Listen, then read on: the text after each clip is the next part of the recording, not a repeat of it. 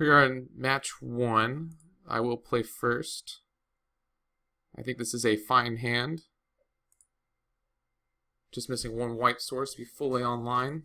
A little slow, I suppose. We won't be playing our rest separation until turn 3, but we do have bone splinters in hand and a persist creature, so that's not bad. Alright, another swamp.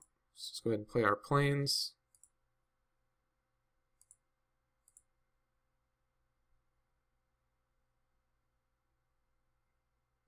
So our opponent is the Bloodthirst deck. So he's definitely going to be getting in with that next turn unless I Grim Affliction it, which may be correct, but since I have the Persist creature, I can just sacrifice it to get rid of whatever creature he plays next turn.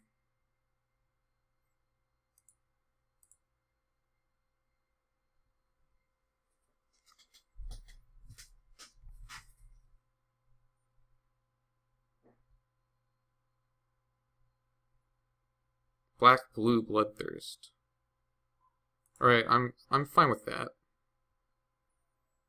It's not ideal, but I have so many of those. And I can of course soul shift it back at a later time if I need to.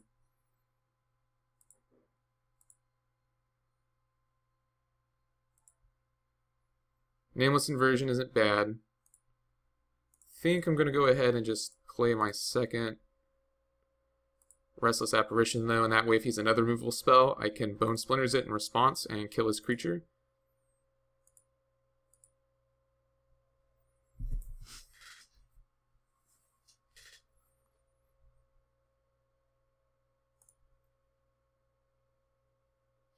So if he doesn't deal with it and doesn't play anything, I think I'm going to go ahead and play my Changeling. Alright, well that is going to elicit a Bone Splinters from me. So that card is very good. Oh, Bone Splinters is a sorcery. That's unfortunate.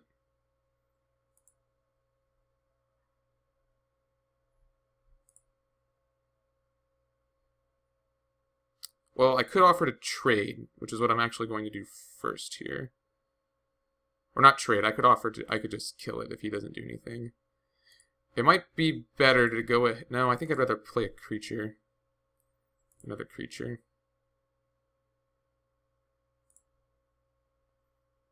So let's go ahead and destroy this. Sacrificing here.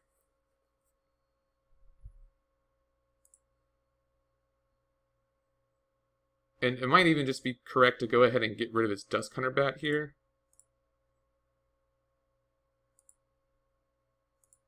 So I'm going to go ahead and do that.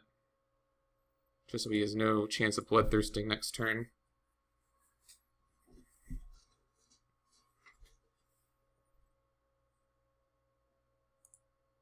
Cloud Elemental, okay. I can take care of that if I need to.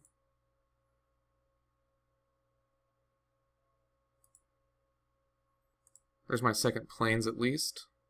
So I do have enough to pump and play my Ghostly Changeling or leave back my removal spell, which is what I think I'm going to do instead.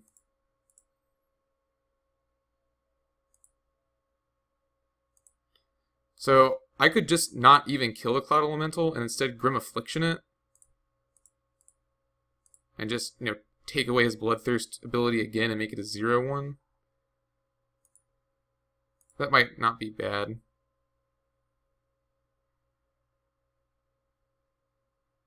fact, I think I will do that, because I think...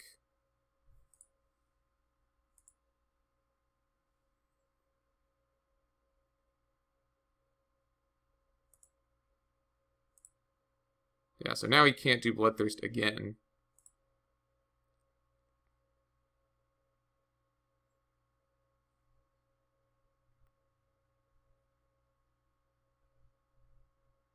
Maybe I'm being a little aggressive with my removal, but since I I've already used 3 pieces of it, but since I have so much soul shift, I can get back my nameless inversion if I need to. I think it'll be okay. And I've just, turned off blood. I have no idea how much bloodthirsty he has. Yeah, that's fine.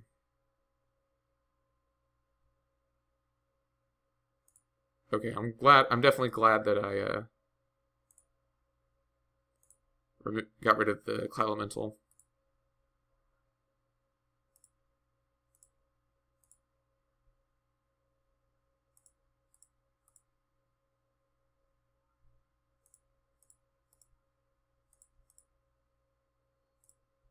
Let's get in for 5 here.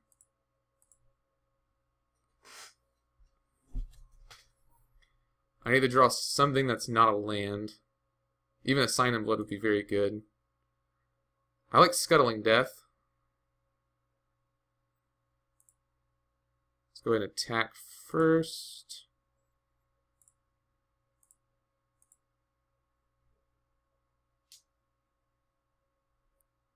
I am A-okay with that.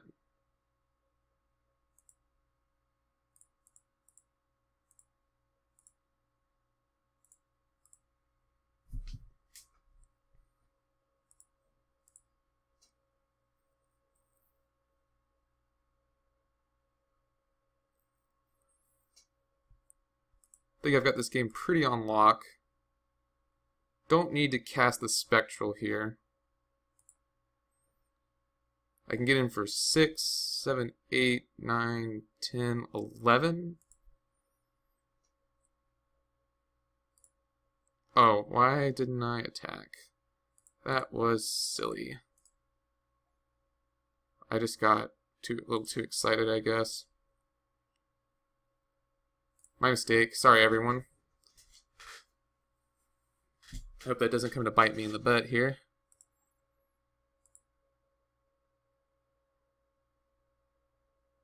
Well, now I definitely have lethal. This turn I will not forget to attack.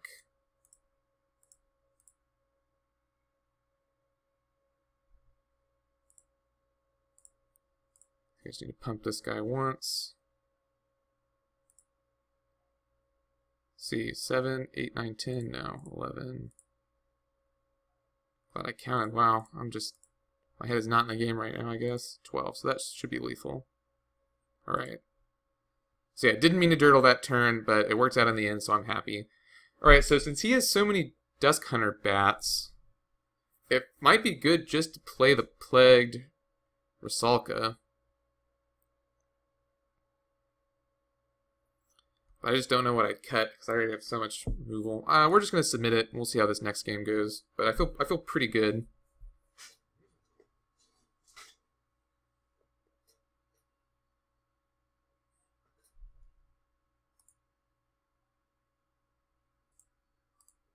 All right. Well, here we are in the next game.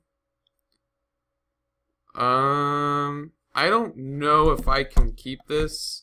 It doesn't have any black mana, and I'm only 1 mana away from Lingering Souls, and I think it's okay. I think because I'm 1 mana away, I think if I didn't have Lingering Souls and Restless Apparition, this game would be very bad.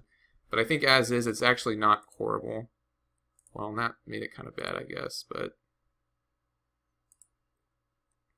maybe being a little more aggressive with my mana would have been good here. But I really only need 1 black source to get this hand going. And Sphere of the Suns is definitely not where his deck wants to be. And there we go. So go ahead and play the Swamp. I'll probably nuke whatever card he plays next turn. And then probably play Thief of Hope.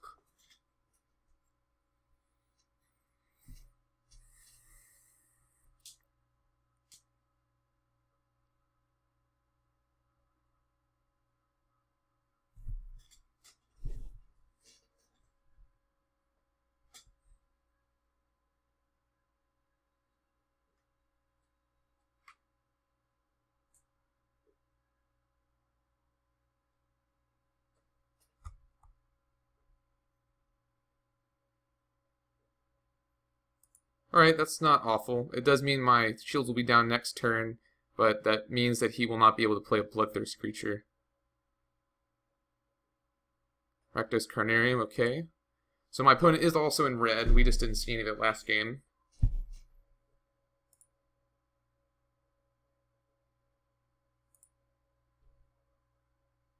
I like drawing another planes there. I'm going to go ahead and play the Thief of Hope.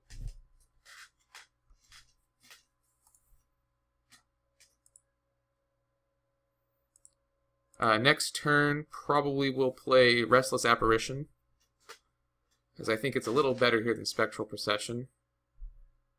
So my opponent now has 6 mana. No, 5 mana, excuse me.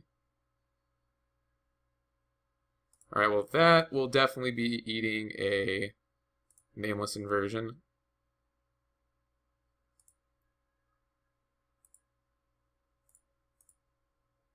Kind of wish I could swamp here. No, I don't want to do that.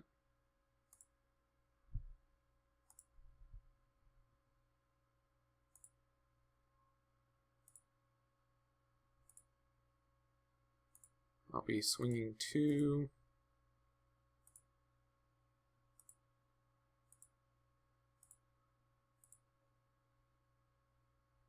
So next turn I could play Restless Apparition or Spectral Procession. I think I want the Apparition because it also drains my opponent.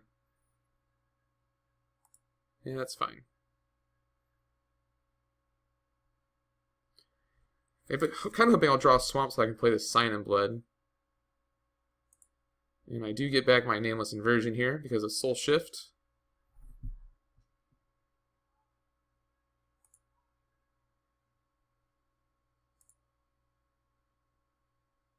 I hope I get a land. No.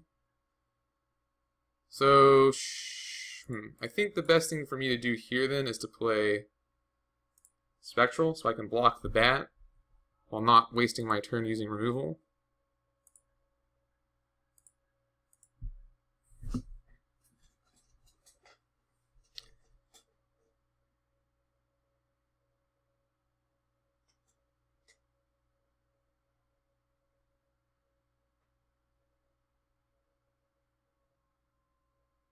Electrolyze, okay. I'm probably still going to be blocking this Dusk Hunter bat.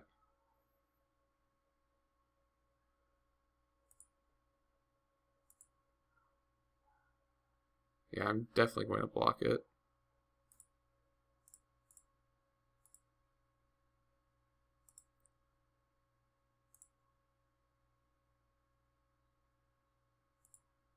Thrumming Bird. Alright, so another Plains is not horrible. So I will Nameless Inversion here and play a Restless Apparition.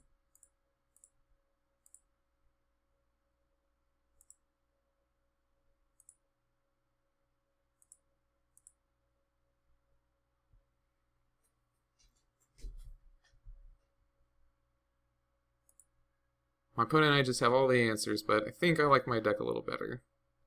As I'm about to get this Restless Apparition back again. Oh, why did I get it? Oh, because it doesn't die. It ceases to exist because it has -1/-1 counters, I guess.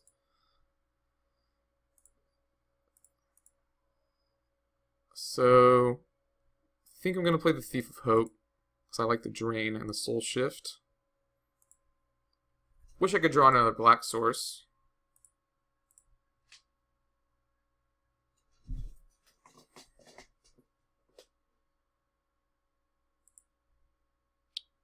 Yeah, because I'm probably just going to have to kill that next turn.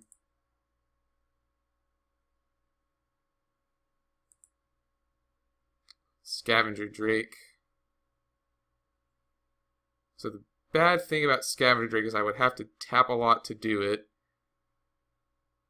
And there's no guarantee my opponent will trade here.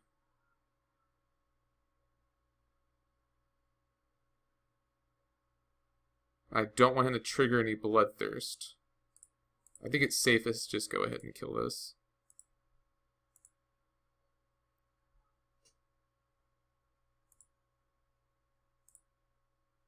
I know that's not the most effective use here, but I think versus the Bloodthirst deck, keeping your opponent's creatures off the table should be the most important part of your game plan.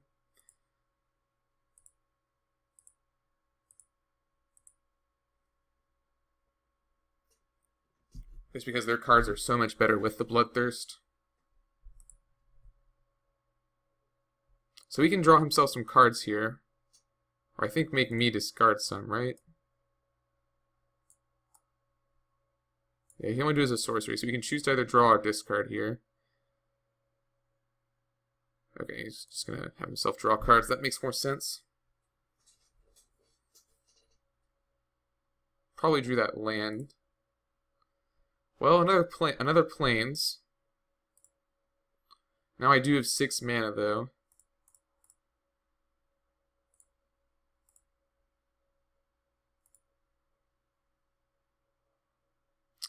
Probably should have cast the Waxmane Baku first. That was some poor sequencing on my part. However, now I'm tempted to just go ahead and leave this able to pump.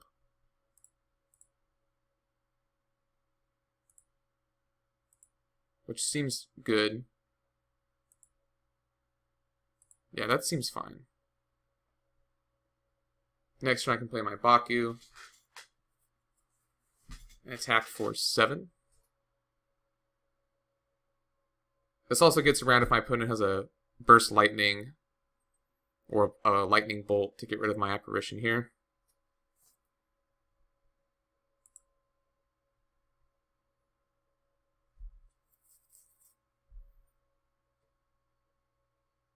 My opponent taps out here to draw a card. I think I'm pretty happy.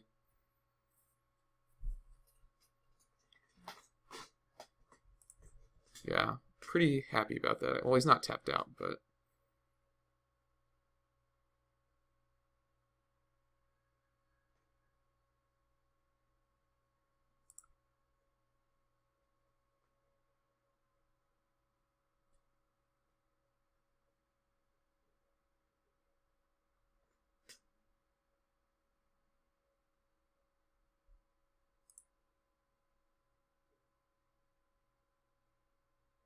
I can pump him as many times as I want. Oh, what is up with my mouse? Yeah, so I'll probably just go ahead and attack with both. If he doesn't block, it's lethal. So he has to block next turn. And I just can't draw a swamp to save my life here.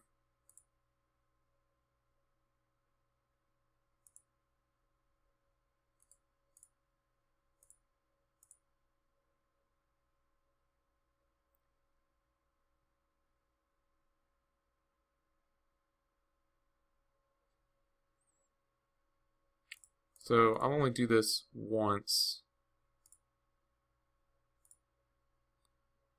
And I guess I'll play my Waxmane Baku or my... I guess I'll play my Scavenger Drake.